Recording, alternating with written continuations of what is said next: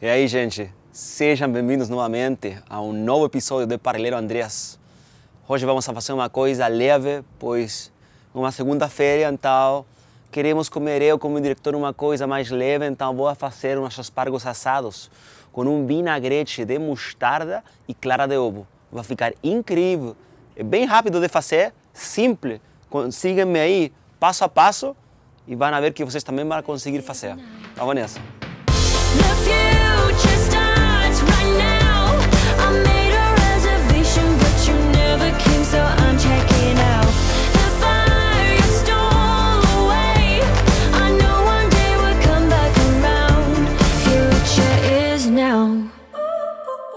Como vocês podem ver aí, o fogo já se está fazendo, tenho que esperar um momentinho para que fiquem mais brasas.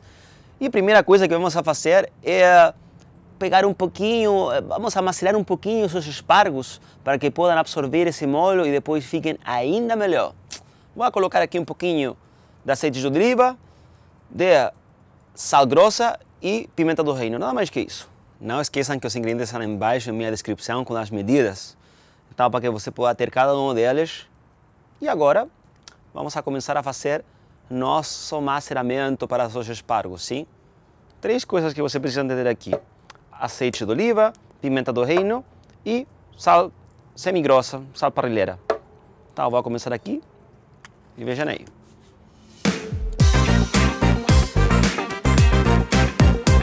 Pimenta do reino. Olha que bonitinho. Sal grosso. Então isso. Vou aguardar agora um par de minutinhos mais para que possa ter mais brasas. Vou colocar no lado aí e aí vamos a começar a fazer nossos aspargos. A continuação, vamos fazer também o molho.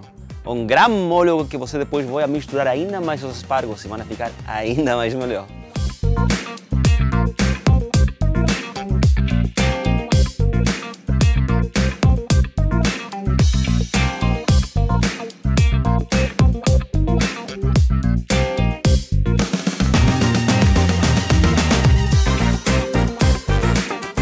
Next step é fazer nosso grande molho para os aspargos. Então, os aspargos que já estão aqui, vou deixar que repousem um pouquinho, pelo enquanto que eu estou fazendo o outro molho. Primeira coisa para nosso molho, vinagre de vinho tinto, tipo assim, meia xícara, mais ou menos.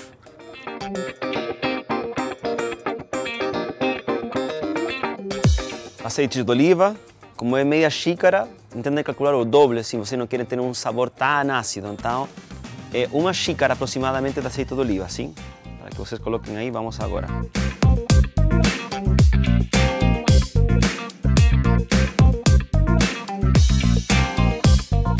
Um colher de mostarda, aproximadamente, se vocês quiserem um pouco mais, pode ser, mas eu gosto de um colher de mostarda. Vamos a colocar agora. Aqui salsa picada, que eu já piquei, e isso aproximadamente são 2 punhados de salsa, aproximadamente. Cebola roxa, aproximadamente é uma cebola roxa mais ou menos mediana para grande. Uma cebola roxa picada que eu já piquei, vamos a colocar agora.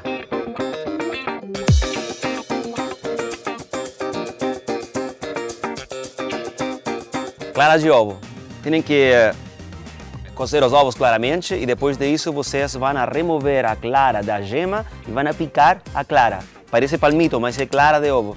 Muito cheirosa, muito gostosa. Vou colocar aqui agora.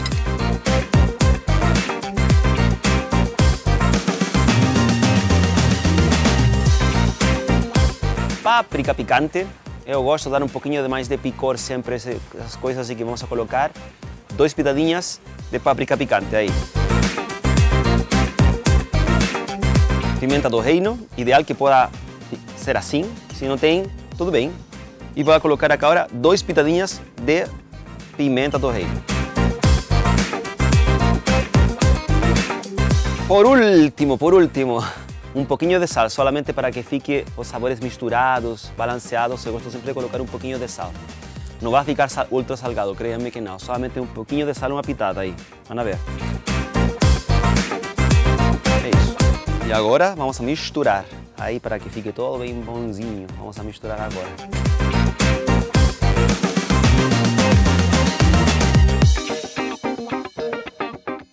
O potinho ficou um pouquinho pequenino, né? Parecem palmitos, mas não são palmitos, gente, não é palmitos. É clara de ovo, nossa, a combinação é muito boa. Lembra uma coisa bem importante, os aspargos têm que fazer esse fogo forte, 3 segundos a mão. Então, por isso estou colocando tanta brasa aí, porque se eu coloco minha mão agora, 3 segundos, então é isso. Lembrem disso, são 3 segundos que é fogo forte.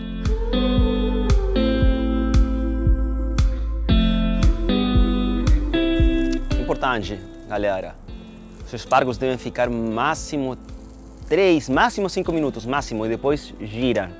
E assim também, depois de girar, são 3 máximo. Aqui como está forte, vamos deixar entre 3 a 4 minutos por lado. Vamos ir girando. Vayan olhando aí, mas é isso. Sempre são 3, 5 minutos máximo. Vamos a virar agora nossos aspargos. E olha só que bonitos estão ficando. Lindos, lindos, lindos.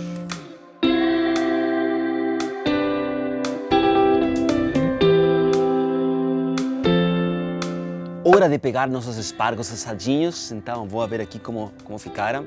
Um cheiro incrível, assim que vou começar a pegar na tabua.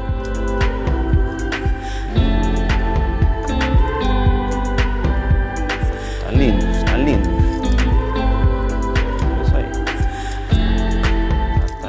Vamos levar aí na mesa para começar a colocar nosso molho. E uma última coisa, vou colocar também um pouquinho de farofa, que é sempre bom.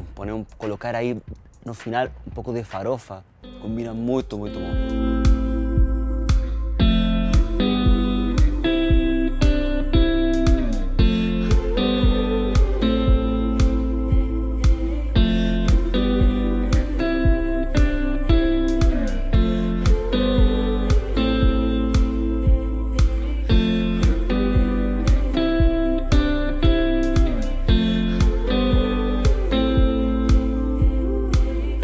Por último, um pouquinho de farofa que combina com isso aí.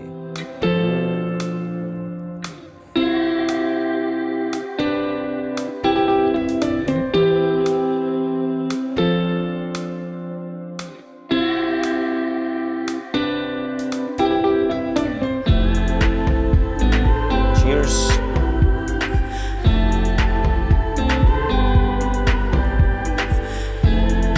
Maravilhoso, maravilhoso, gente, incrível, incrível, a combinação de sabores, muito bom, fantástico.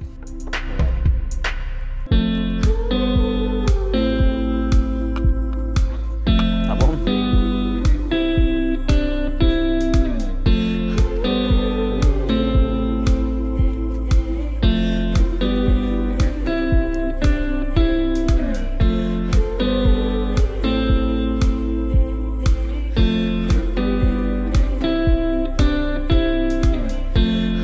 Foi a receita de hoje, tomara que vocês gostaram. Os aspargos ficaram incríveis, sério, galera. Tentem fazer em sua casa, é muito fácil.